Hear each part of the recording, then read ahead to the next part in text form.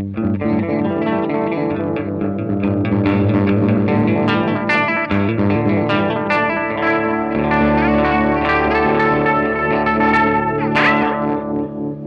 guys, Sean Hammond with PremierGuitar.com. We are at SNAMM 2017 in Nashville talking to Ben Hines from Dwarfcraft, also one of our illustrious authors for State of the Stomp in our magazine and online. Ben, how are you doing, man? I'm doing very well. It's been a great show. Had a lot of good days and nights. So, Sweet. yeah. Let's hear more about the nights later, okay? Okay. You guys have a new pedal, the Curse analog delay? Or Yeah. Okay. And it's the green thing over here. We want to tell us the gist of it and what's up with all the little jacks and stuff. Okay.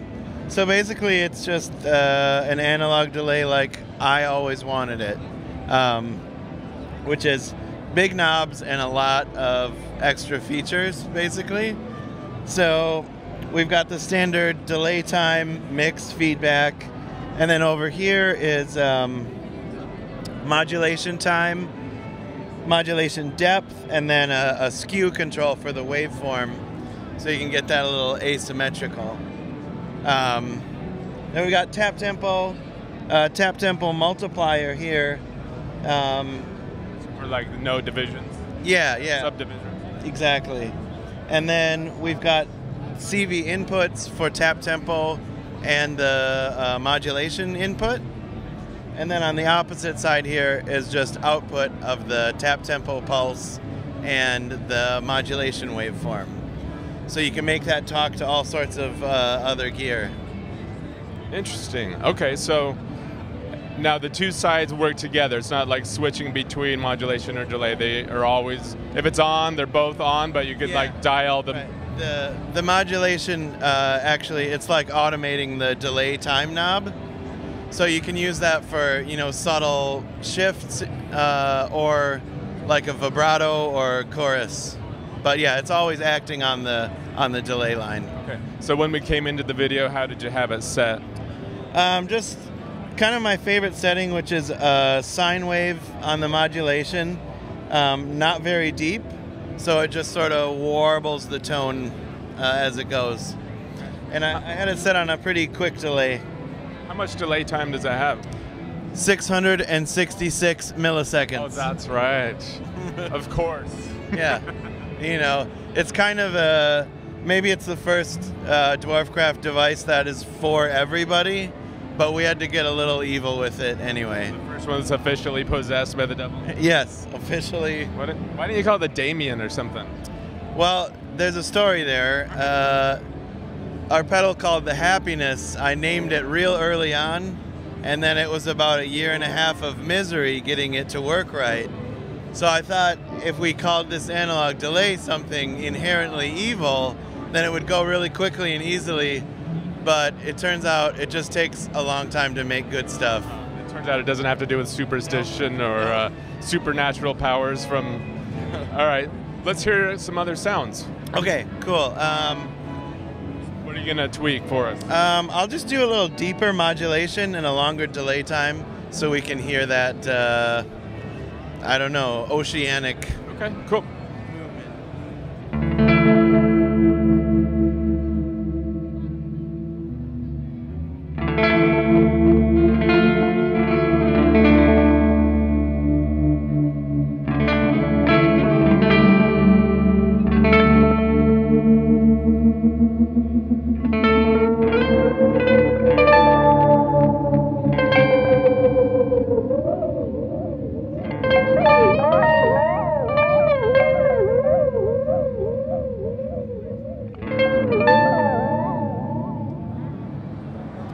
We also have a random waveform on the modulation.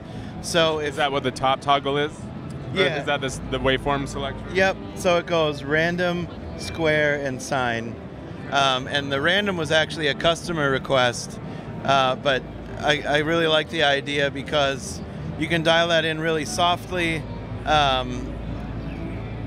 And since it's random, you'll just get really slight shifts in timing just to make things sound a little more alive, I guess. And is it just randomly switching between square and sine, or is it like putting in sawtooth and stuff like that? It's a random value. for the change. So it could be doing things weirder, harder, harsher things like sawtooth or whatever. It's not just going between the two others. Well, it's like a random delay time that it chooses. Okay. As opposed to like moving that delay time along the waveform, it just goes, 666, 33, 45, 99, Okay. whatever.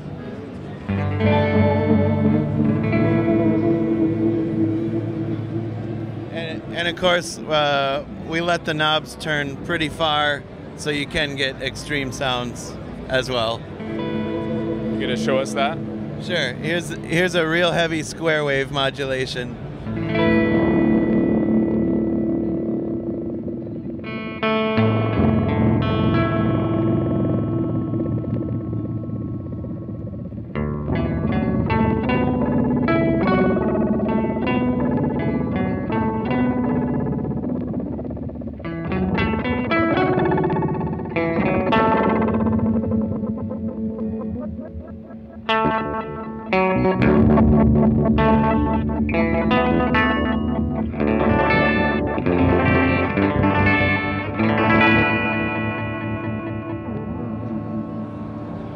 Then just really easy goes back to normal. I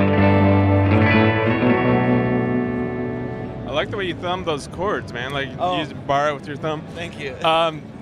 Okay, so the mini jacks, I can't remember what he said all of them do, but it sounded like some of those are meant for connecting to other stuff, like make it even crazier sounding. Is that? You can, like if you ran something crazy into the control voltage input. What I've been doing lately is taking the tempo from a Happiness or Twin Stags and running that into the Curse, which I can just plug in right now. Yeah, let's do it.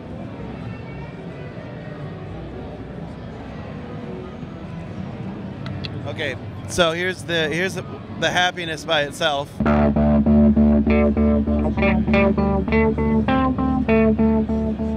now when we turn the Curse on, it'll be synchronized.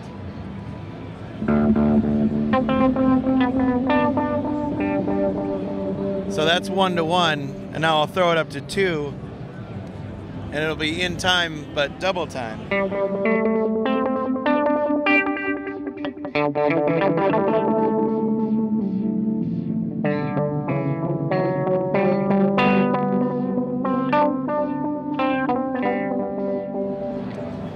And of course that works when the Happiness is off, because that voltage is always going out. Oh, okay. Cool. So how much is the Curse going to go for? Not $666. Not $666. So $66.60. I wish. That's about how much the circuit board costs. It's going to be around $450. Okay. Hopefully under $450. Is it available yet, or when do you think it'll be out? Pretty sure it's going to be September. Okay. So we're very close. Cool. Thanks for joining us, man. Why don't you tell everyone where to go to check out all your stuff online?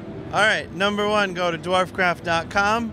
Number 2, at Dwarfcraft on Twitter, Dwarfcraft Devices on Facebook, and if you type Dwarf CR into Google, a lot of stuff will come up for you. I don't know if they should be looking for that kind of stuff, should they? Anyway, sorry. Sean Hammond from PremierGuitar.com with Ben Hines from Dwarfcraft. Thanks for joining us, guys.